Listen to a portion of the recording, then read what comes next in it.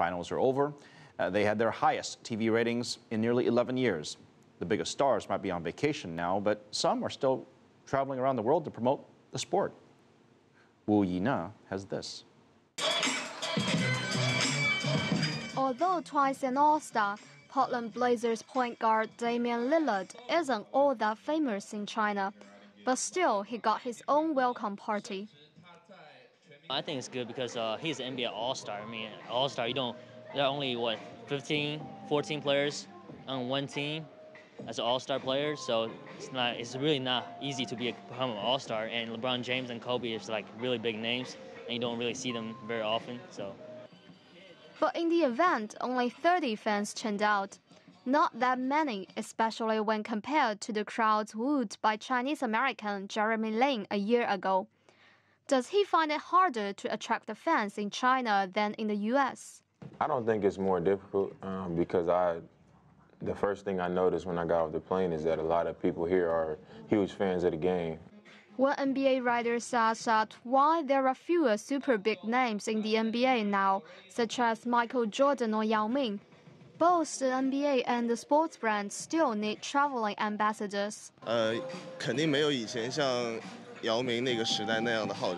It's true they won't have the impact in China that Yao Ming had, as most of them are Americans who don't have much connection with China. The players, though, they really think the Chinese market is important because China has so many people and so many fans. The sponsors also like to bring more players to China. Who knows, maybe someday one of them will become famous. Then if he has fans here in China, that will be easy for the sponsor to sell products, host events, and also good for the players' popularity. Huang says that to expand the Chinese market, the NBA will bring more famous players to big cities and players of lesser reputation to second-tier cities. But are the fans buying the strategy? I don't care if he's famous or not, but I will come to see him if he comes to Shanghai. Before, I could only see them on TV, but now I can see them in person.